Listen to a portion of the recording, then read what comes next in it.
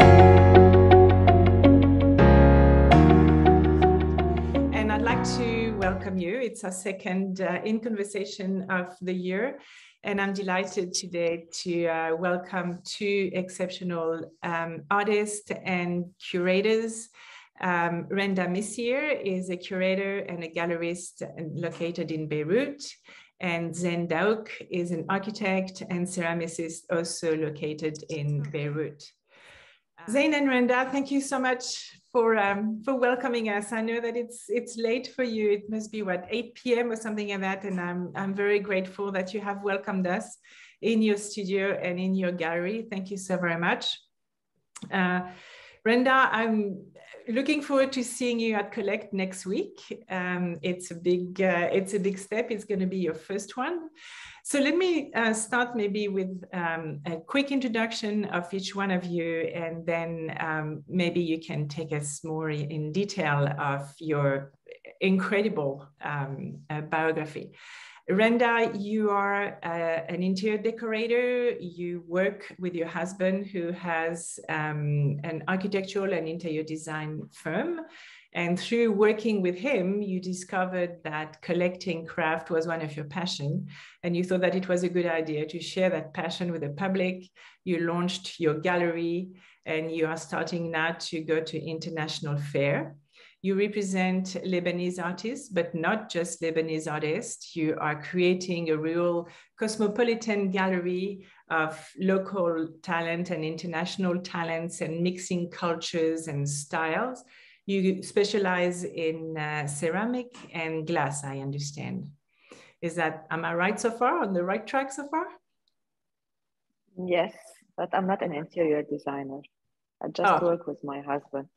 You work with... I'm a business and marketing. I had business and marketing degree.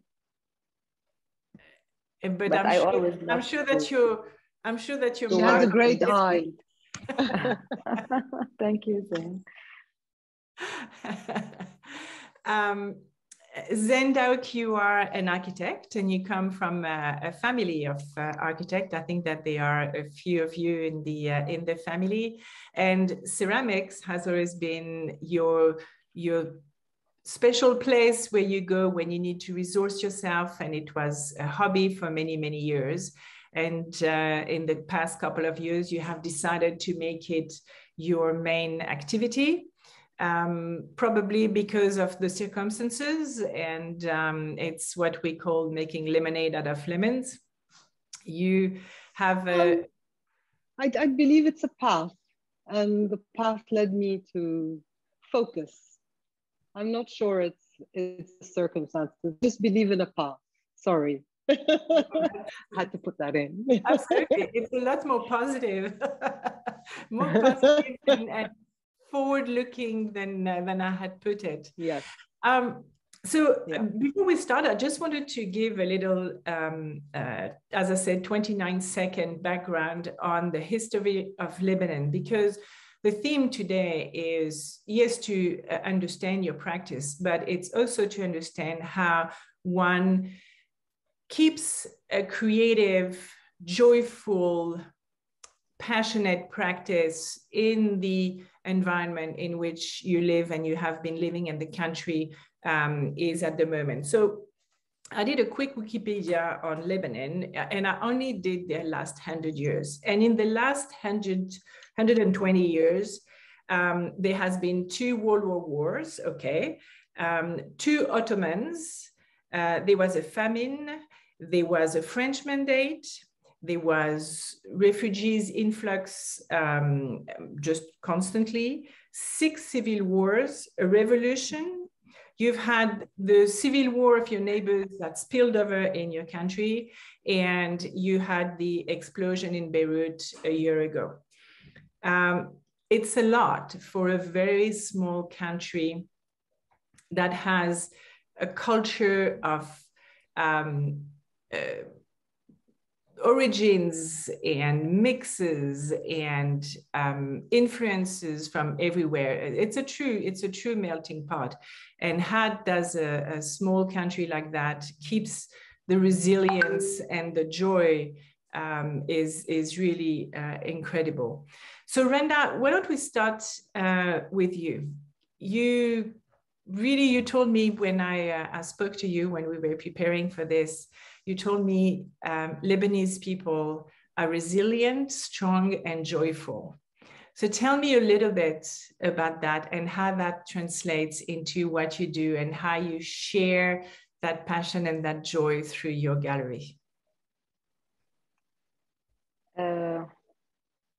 As you said, we are a resilient people.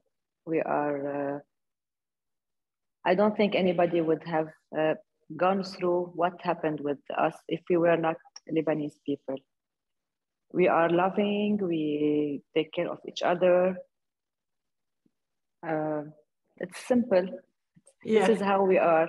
This is how we are born. This is our culture, to stay in our country, as I told you before, the gallery was because I'm just in front of the port where the explosion happened, and the gallery and everything was totally destroyed, and myself severely hurt, but this didn't stop us to rebuild directly.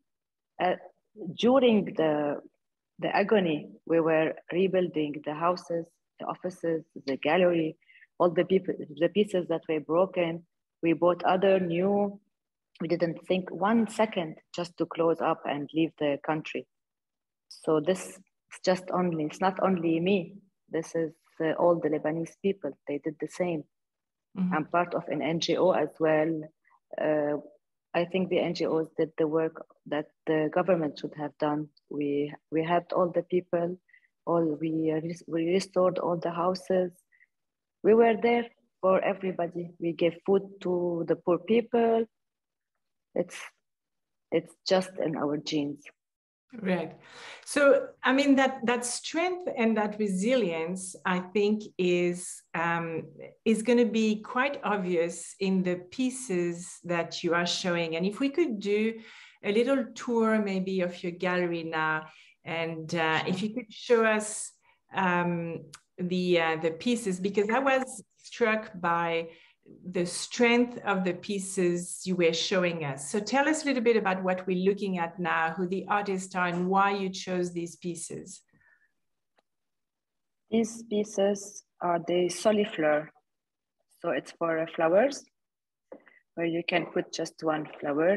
These are two different international artists. One of them, the one with the solifleur, is Fausto Salvi, who will be exhibiting with me in Collect. Actually, I don't have pieces of Collect here. I'm keeping them as a surprise. The other one is an English artist. His name is Stephen Edwards. This is my glass artist. This is Alexa Lexfeld. She's a German. She's very good in lighting. She puts so many colors in one piece. It reflects on the light. This is a Lebanese artist who will be also exhibiting with me. Her name is Soraya Haddad, but not this piece, something new for Collect. Another Lebanese, Andrea, Soraya again. Actually, after the explosion, I only wanted to have colors. This is another English artist, and this is a Chinese. So I went and I was like, I don't want to see any black new piece.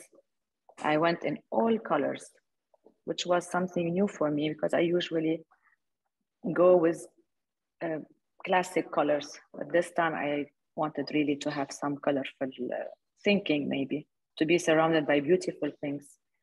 Here we have a mix of Lebanese, of Danish, and the Japanese artist. Again, the glass. It's quite abstract forms, and there's a mix of highly polished and quite rugged and raw pieces. Is that a reflection of a bit of the contrast in which you live, or am I reading too much into it? It's a house. When you want to put some pieces in your house, they cannot all be rough and ceramic. You need some transparency, you need some light. This is why I always think that you need to mix the glass and ceramic. but it doesn't. The only thing that I felt is that I will need to reflect some colors, some joy for the Lebanese who will come to see this gallery, to see something new, something I didn't used to have, to see colorful life. Right. And I think, am I right in thinking that your husband is French? Yeah. So how does that French influence, because France has a long history of colonization of Lebanon, unfortunately, but the cultures are quite close to each other. How does that French influence, or if it does, come into your work? Actually, his mother is Lebanese. Oh, okay. And as we say in Lebanon, we always follow the mother. So he's more Lebanese than French. We only have the name French. No, his father is French, but they always lived here. His father was passing by for 1 year in Lebanon, and he met his mother, and then they stayed here. Right. So we live between here and France because of this as well, but it doesn't reflect much. Right. Okay. I prefer to stay 100% Lebanese. Right. So, but what is interesting is that when we look at the pieces that you're showing, I don't think that we could say, I don't see, for example, a strong, what we would term as Middle Eastern aesthetic or Arabic aesthetic. It's very international, contemporary, you know. You could transpose your gallery in New York, and just at looking at your pieces, we wouldn't know that you are a Lebanese curator. This may be because other than being a Lebanese curator, we are, my husband and myself, already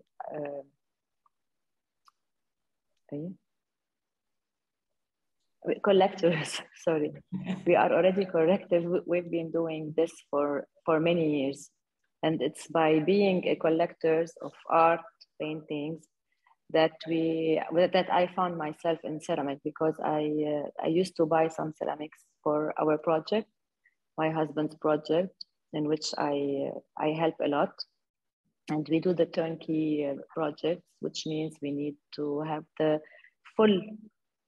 We do deliver the project in full, from toilet papers to bed linen to ceramics to everything. So when they go in their house, it's a fully turnkey project. And by being a collector and doing all the fairs in the world, Basel, Miami, Basel, Geneva, Collectible, Collect, I used to go to Collect as well, all in France and in Germany. I fell in love with the ceramic, and it's like that. I thought of opening this gallery and show what I like to the Lebanese people. All the Lebanese people are all over the world. Yes, it's a very big diaspora. Yeah.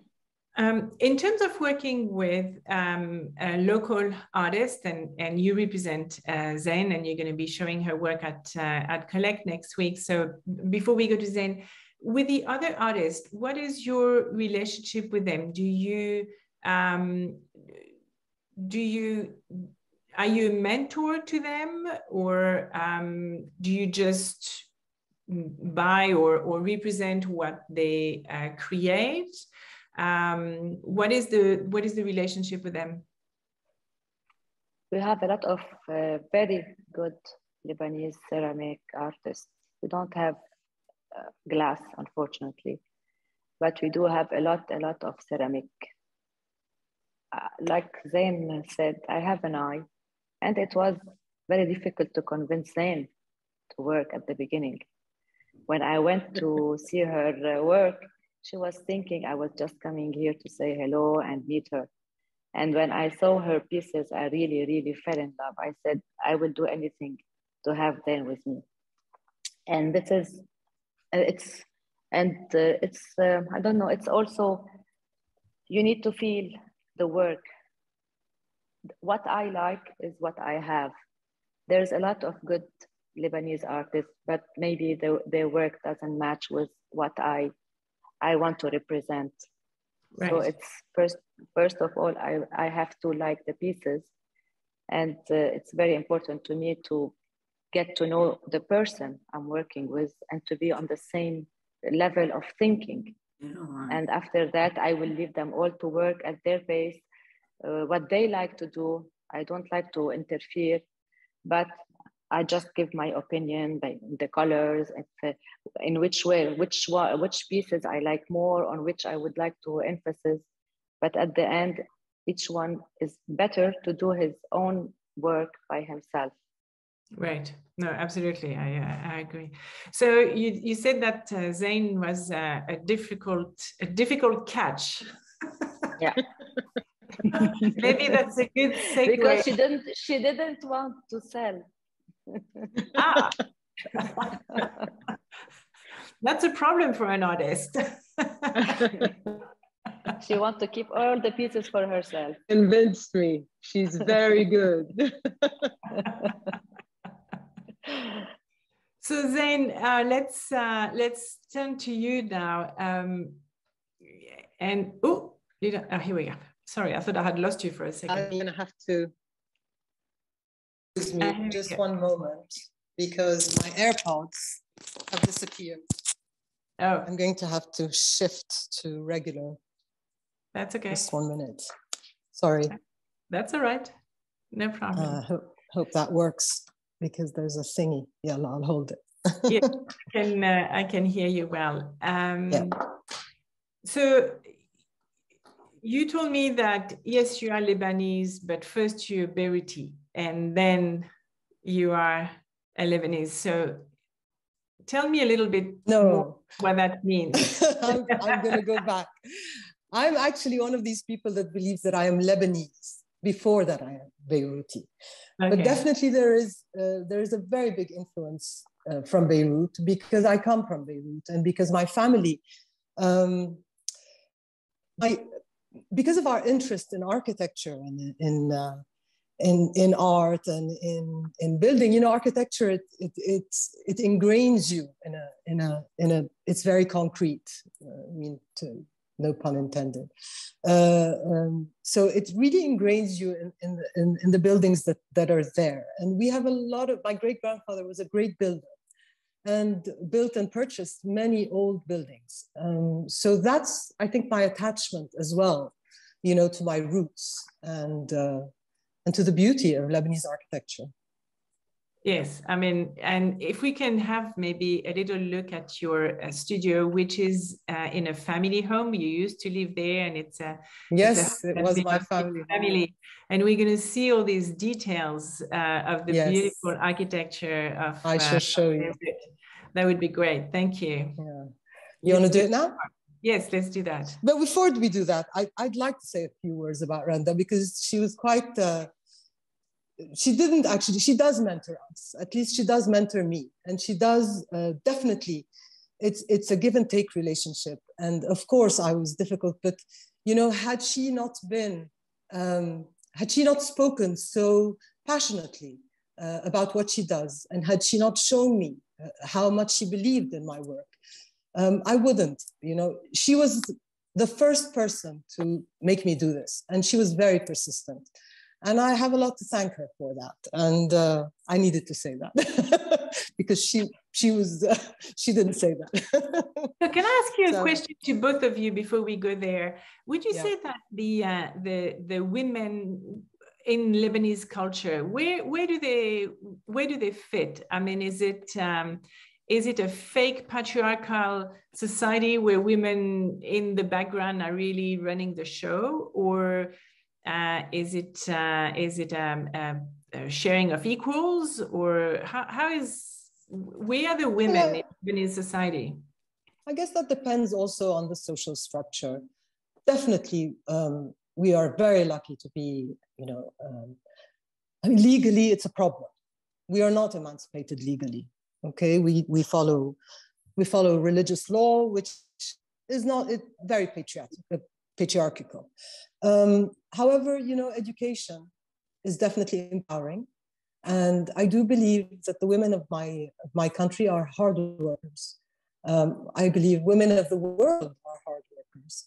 We may have in this region a harder time, you know, getting our dues, but I know that every woman I know is a very hard worker. So, you know, it depends on the social structure. Right. Randa, what are your views? I think that everybody thinks that being Lebanese, maybe they associate us to Arab world, where the man is has the power. I think it's not in Beirut. The woman is behind every successful man. Right. Ah, that's interesting. We do a lot here. We do a lot. The woman here, we do a lot. We have the house to take care. We have the kids. We have our work. We have our social life, which is very, very hectic. And we have to be all the time up to the level in doing everything. So it's above our capacity, and we manage to do everything perfectly. We multitask. Mm-hmm. Well, all the Lebanese women are multitask. We've been through such difficult times that we learned a lot. Yeah, yeah. Okay, Sasha, let's do a tour of the of your studio and okay. Your place. Hang on, I just have to now take myself and switch my camera. Yes. One moment. Now, how do I switch that? There. Okay. So I will start. This is my office. I'm going to stand here. This is my office, which was my office when it was my home. So not much has changed. I do a lot of work here. A lot of my pieces are exhibited here. A lot of my thought process goes here. A lot of my ideas go here. So there's a little idea stand. There are my models. Some, you know, another series that I'm working on. And there's a view on my garden. So my desk is right in front of my garden. These are some pieces from the Third Kingdom. And as I said, it's an old Lebanese house. So I have the old tiles that are super beautiful, terrazzo, the beautiful glass-stained windows. And if you look up, the beautiful cornices. Mm. So it's a very high ceiling. This is my stock of work. This is my kiln room, which used to be my daughter's bedroom. And these are some pieces that I'm working on currently. And then where the magic happens, my studio. So it's small. And this is a piece I'm working on for Randa, so she doesn't shout at me. And these are my wheels. What, you work in porcelain, you work in clay, what do you work in? So I'm gonna shift you back. Let me just shift you back to me. There, and go back to my office. So I work in different mediums. I believe that every piece, I love all mediums. I love stoneware. I love porcelain. I love raku. But I do believe that each series and each piece requires a certain clay, a different kind of clay. And sometimes I use clays that are not supposed to, you know, that do not fit the traditional way of working with that medium. And I push the limits of that medium because I really like to work on the edge of things. And maybe it's my architectural background and my structural knowledge. I believe that I build. My pieces are built. They're never sort of, oh, sorry, hang on. I'm just trying to fix you there. They're never really, there's a lot of structure involved. I can see my architectural background in every piece that I create. Right. So I work in there are several types of clay. Right. So there's a comment in the chat box saying everything is so clean. And I have to say that I have never seen a studio, and by now I have seen a few. I have never seen a studio as tidy and as clean and organized as yours. I am obsessive compulsive. I like to work clean. So yes, it's not the first time I've heard this comment. I am very organized. Right. I believe in order, and the freedom that comes from order. I'm a greedy designer, and I always believe that there's so much in my mind. There are so many things happening. There are so many ideas. There are so many things that I have to think of, that if I don't have order, then I cannot function, and I cannot bring to life all the ideas that I want to bring to life. So yes, I am very organized, extremely so. So let's pull back now a little bit, and you came to ceramics when I think you became a mom and you needed to have time to yourself. Can you take us through that journey from that moment to now? Yes, absolutely. I just need to fix this because my arm is like going down. Hang on. If I do this, does it work? Yes, it's perfect. Yeah. Oh, okay. Okay, so I'm going to do that. So my daughter was born prematurely 23 years ago. And, as a first-time mom, I was nervous, and the baby was very small. She was so tiny that and it was a planned pregnancy. So I wanted to do everything well. And I am an organized person. So schedules and lists were all there, which gave me a lot of anxiety in a sense. So my husband, who's a great gentleman, looked at me and said, I had gone from a hardworking architect to focusing on this little thing. And I became obsessive. And he said, you really need to find an outlet for yourself and find some time for yourself because you're going to explode. And I said, okay, I will go and take ceramics again, because I loved ceramics from ever since I was a child.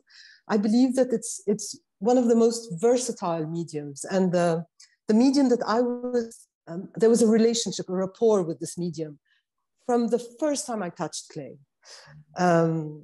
So I went to ceramics class, and every Saturday, like clockwork, I would go for 4 hours, and I poured myself into that medium.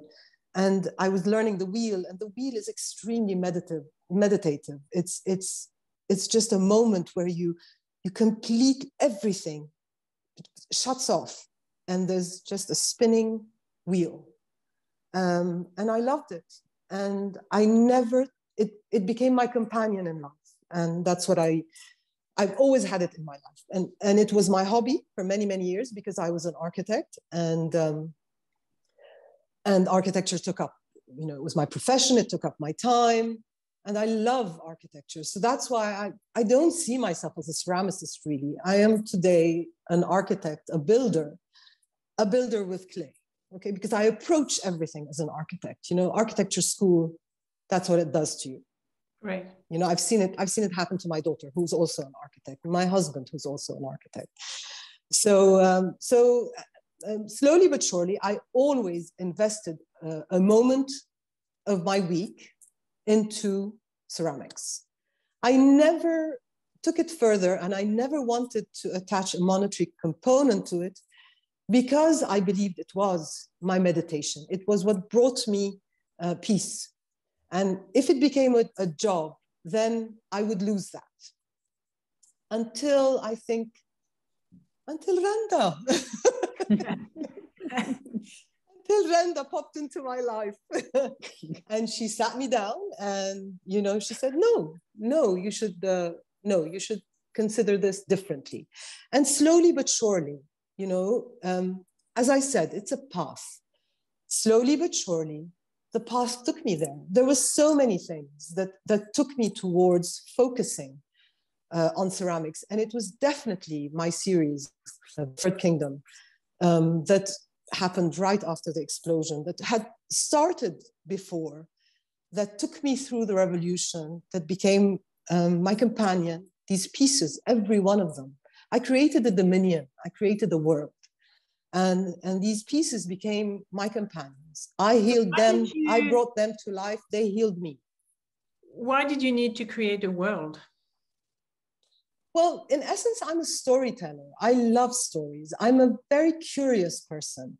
I'm a person that loves, I'm also an Aquarian, like you. I just believe that the world is huge and there is so much happening, and it's always interesting to learn. It's always interesting to learn and to share. I love telling stories, and I love telling stories with clay and having people enter a world that will take them away from their daily life just for a moment, experience something different, a different point of view, a different color experience. I'm a lover of art. I love the Expressionist era. I love the emotive colors. I love that, just taking someone into a world. Right. So you create this world, and this world has its origin kind of underground? Absolutely. Underground is just really, we haven't gone there yet. We should go there. Actually, I had a mantelpiece in my home in the mountains that I felt it was a very rugged piece of wood. And, I was sitting there watching television and I thought, I need to put something on there. And I didn't know what to put. And then, I thought to myself, yes, I'm going to sprout mushrooms. So I made little sculptures of mushrooms. And from there, I, as all curious people do, I started investigating different shapes of mushrooms and different colors of mushrooms. And I fell onto this world of magic and mystery. And it just took me, it completely took me. And I saw how and it came at a time when we were experiencing a huge revolution. The country was in complete upheaval. Our families were in upheaval. We had problems with the banks. We had problems with supplies. We had problems with people. We had, it was huge. And this world, the world of fungus, lives and thrives on symbiotic relationships. So in a way, I kept thinking, but look at them, they do it well. Let's learn from them, and that's what grabbed me, I think. So you see, you're always at a moment in your life where something will take you, something will grab you, and it's because of what happens around you. You cannot remove yourself from where you are and create a world.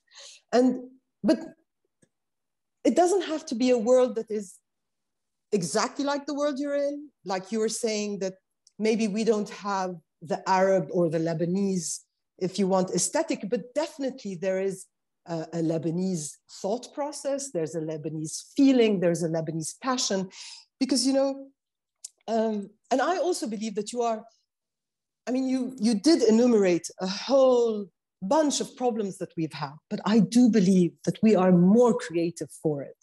We are people that, when you live through turmoil, you have to express yourself. And, our language is one of the most expressive languages, whether it is for good or for bad. We have terms of endearment that go, beyond terms of endearment. And we have swear words that go beyond swear words. We're passionate people. So I believe you're more creative in times of turmoil.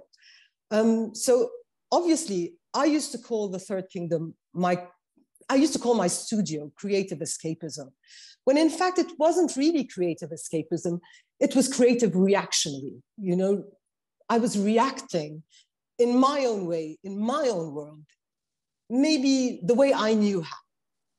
Right. And that network and symbiosis and that sense of community is very much something that is at the core of your family and how you live in the city and in the country, and have done for a generation. You are a family. And Randa was alluded to it too. I mean, everybody helps everybody. It's another representation of Lebanese culture. Yes, we are very much, we share. And I know, let's say, nobody's ever left on their own here. It is a bit of a village, and it can be overpowering sometimes, but you know that you will never fall and not be picked up. Never. You know, right. We are sisters and brothers and united beyond anything, even though sometimes we are warring, you know, but humanly we are united. Right. But you spend your life fighting with each other. Well, not us really. I think our government is, I think they suck. Sorry. That's okay. So let's have a look at some of these pieces of your third kingdom. I think you have some examples. Yes, I'll show you. Yeah. Well, actually, let me give you a little introduction. So the third kingdom is a realm of the kingdom of fungus. And fungus, I believe it's a third kingdom. So we have the kingdom of flora and the kingdom of fauna. And I don't believe that fungus falls within neither flora nor fauna. And in fact, creates symbiotic relationships with flora and with fauna for both to thrive and survive. And the biosphere would not have existed without, you know, the kingdom of fungus. And it is through these symbiotic relationships. They were the first colonizers of the earth, and about 1.5 billion years ago. A symbiotic relationship was created between algae and fungus for the algae to come out of the water and to be able to colonize the earth and become flora. Bacteria, you know, started feeding off of flora, and, you know, fauna came about. And that's how the biosphere happened. And it obviously a very slow process. But I think that the third kingdom, my third kingdom, came about at that moment in time. So there's that moment where fungi and algae meet, and there's the emotive colors of expressionism, of algae, of fungi, that have come up in my world, okay? But I had to, obsessive compulsive, I had to create an order. So as I created these pieces, I would look at them, and every one of them would come about at a moment where I was either thinking about something, being generous about something, you know, being curious about something. And I realized that they were actually an order. So I have an order of maybe 9 shapes of mushrooms and maybe 12 colors. So they are all named according to shape, color, and size. So let's say I'm going to show you, let me take you here. Hang on. Sorry, it takes me time. Yes. So let's say this one. This one is a polypore. It's a Polyporus canaria magna. So magna is the size. It's on the larger side. It's around 40 centimeters in width and maybe 30 centimeters in height. It has, you know, 3 heads, and therefore I find that it is a very curious mushroom. The poculum is a very generous mushroom. You know, it's giving and open. There's the tubaria, another poculum, a calvasia that is a very nurturing mushroom. So this is the calvasia. It has a very motherly kind of feel to it. These are my samples. You know, Randa keeps wanting to take them. So this one is a royal mushroom. It's a boletus, and I call them that. you know, there is a boletus, but the boletus doesn't really look like that. It's more like a lycoperdon, if you want to really be realistic. But, you know, I just created this world like this one. This is a Cantharellus canaria mini. And the Cantharellus is a very sexy mushroom. I mean, look at it. You know, it's just out there. This is a Caprinus. A Caprinus is a very intelligent mushroom. So this is my world, really. I really wanted for them to have personalities. I felt that they had personalities. You know, they spoke to me differently. Every one of them spoke to me differently. And from there, I moved on to, because I'm a designer, because I'm an architect by trade, you know, my work, it's like this moment that meets between form and function and you know, and biomorphic forms and stories. So I wanted to create design elements, and that's where the shining shiitake came out, and they're beautiful lighting fittings that I've been working on for a while now, and it's another series. I always work in concept. For me, the concept and the story, it matters, you know. I also have the, you know, the screaming headlights that came out during the revolution with these open mouths that sprout light beautifully, and they are screaming. I think all my pieces tell stories. Mm-hmm. One of our guests in the audience who's also an artist, was commenting saying, artists are storytellers, really. That's yes, what they are. I do agree. Absolutely. When you share your story with the Lebanese public, do they understand it? Do they relate to it? How do they react to your art? Well, the Lebanese, I have to say that the Lebanese people are lovers of beauty, and they're lovers of tales. Whether it's a child or someone that is not versed in the arts, or someone that is not, you know, of a certain social standing, or a certain social, you know, whatever background. I believe that my stories, they transcend all of this. My pieces speak to everyone differently. And I've noticed that every time, you know, a person chooses a piece to purchase, their personality comes, because I see myself as a polypore. You know, I see Randa as a Corollius. A Corollius is one of these, you know, it's one of these beautiful mushrooms that goes all over the place. That's what Randa is. She's, you know, she's adventurous. Randa will go out there, you know, she's so proactive.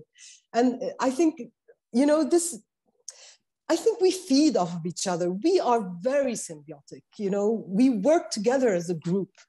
So I lost my train of thought there.